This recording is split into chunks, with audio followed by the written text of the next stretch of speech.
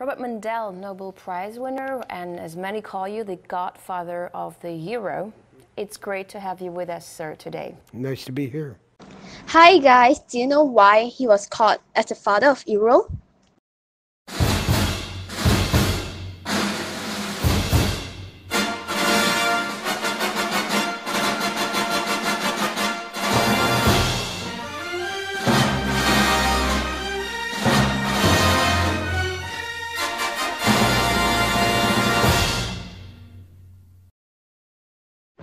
Robert Alexander Mundell was born in Kingston, Ontario, Canada. He won Nobel Memorial Prize in Economics Science Prize 1999. Robert Alexander Mundell earned his bachelor's degree in economics from the University of British Columbia at the age of 22. He received his master's degree from the University of Washington and a PhD in economics from Massachusetts Institute of Technology. Other than that, he was also awarded an honorary Doctor of Laws degree in 2006 from the University of Waterloo. After graduating, he worked as the editor of Journal of Political Economy and as the professor of economy at the University of Chicago from 1965 to 1972. Then, he became a professor of economy at the University of Columbia since 1974.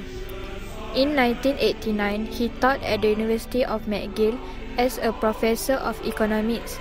Besides that, he also served in multiple parties such as World Bank, United Nations, United States Department of Treasury, European Commission, and the Canadian government during the early 1970s. Being the one of the first to believe in the theory of the monetary and fiscal policy mix, the theory of inflation, interest, and growth, the monetary approach to the balance of payment, and one of the co-founders of supply-side economics. He is also known as father of euro and father of theory of optimum currency. What is his contribution? He was the originator of the ideal theory of optimum currency area.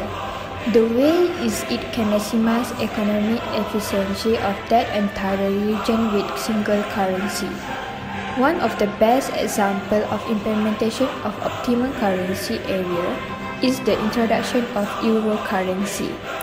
The countries from the European Union adopted the euro as their common currency and only legal tender. Euro was officially introduced on 1st January 1999. Europe was one of the largest trading regions. As early as 1929, the League of Nations contemplated an economic and monetary union, but the World War II destroys those ambitions. The euro currency is controlled by Euro Central Bank, which located in Frankfurt, Germany. The four cited criteria for a successful theory of optimum currency area are: first, labor mobility across the region. Labor is free to move between the countries in that region. This included physical ability to travel, such as visa and workers' rights, lack of cultural barriers to free movement such as different language, and institutional arrangements such as ability to have pensions transferred throughout the region. For example, suppose home and foreign initially have equal output and unemployment. Suppose further that a negative shock hits home but not foreign. If output falls and unemployment rises in home, then labor will start to migrate to foreign, where unemployment is lower.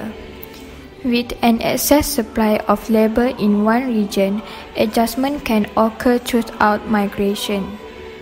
Second, capital mobility, price, wage flexibility across the region. The Eurozone members trade heavily with each other such that intra-European trade is greater than international trade, and most recent empirical analysis of the euro effect suggests that single currency has increased trade by 5 to 15% in the Eurozone when compared to trade between non-euro countries. Third, risk-sharing systems such as automatic fiscal transfer mechanism to redistribute money. This usually take the form of taxation redistribution to less developed areas of country. This policy, though theoretically accepted, the politically difficult to implement as the better off regions rarely give up their revenue easily. Fourth, participant countries have similar business cycles.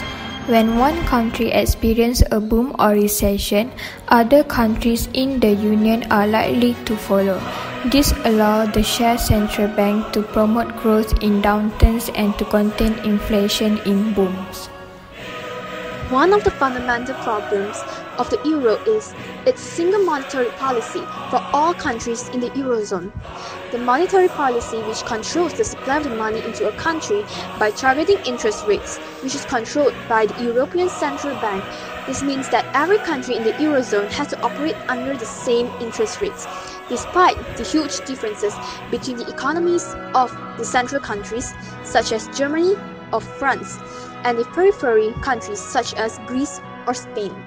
This implies that interest rate can be too low for countries like Germany, which produce a lot, and too high for countries like Greece who do not produce enough.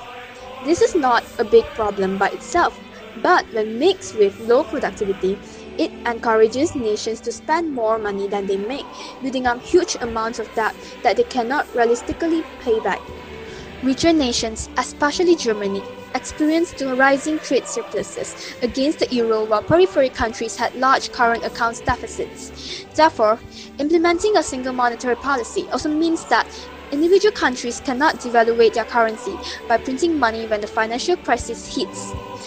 For example, the UK and the US were able to devalue their currency by printing more money, helping to boost exports and become an important tool for restructuring their economies.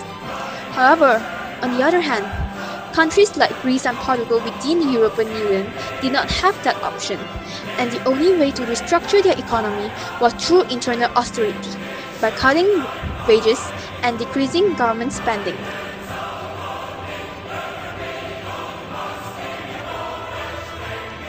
The second fundamental problem of the euro lies in the EU's fiscal policy, in contrast to the monetary policy. Each nation has a separate fiscal policy, which leaves a very mixed economic structure for the EU. The fiscal policy refers to the government expenditure and the collection of revenue through taxes which affects the economy of a country.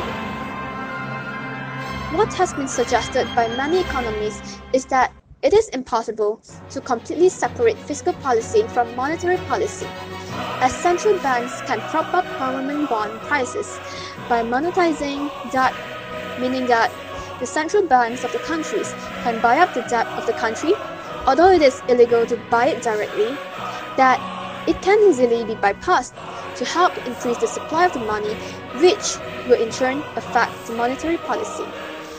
The need for monetary and fiscal integration can be explained through the Mundell-Fleming model.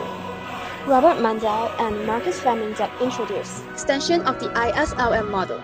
By describing an open economy, the model shows the relationship between countries' interest rate output and nominal exchange rates, arguing that a country cannot simultaneously achieve a fixed exchange rate, free capital movement, and an independent monetary policy.